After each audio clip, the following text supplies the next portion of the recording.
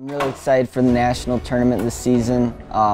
Getting through my first college season here at Indian Hills, it's been a great experience, great coaches, great teammates around me. The energy feels really good. Yeah, we got something good going here at Hills, and I feel really confident in our team and myself, and think it's going to be a great weekend. NJCAA, it's probably the toughest JUCO conference. Get to see the best competition all year round. I've already gotten to wrestle #1 guy in the country, #2 guy in the country. I've wrestled almost all the top 5 guys in the country. Having this level of competition going into the national tournament, that's an advantage for me.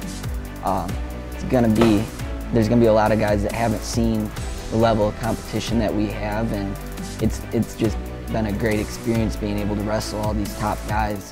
Toughest conference in JUCO for sure. This year at Indian Hills, the experience has been great. I've really been able to dial in and focus on what's important, academics and athletics.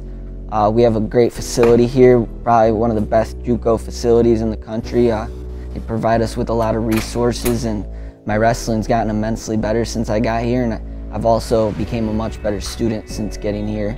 I've been able to focus, dial in on academics, and Centerville's a great community. They get behind us, and the environment at our duels is just amazing, and we got that momentum building up, huge momentum, and going into this tournament, we got all 10 guys, and it's going to be great. We got one of the largest squads going there, so it's going to be a lot of fun, and Indian Hills is a great place to be.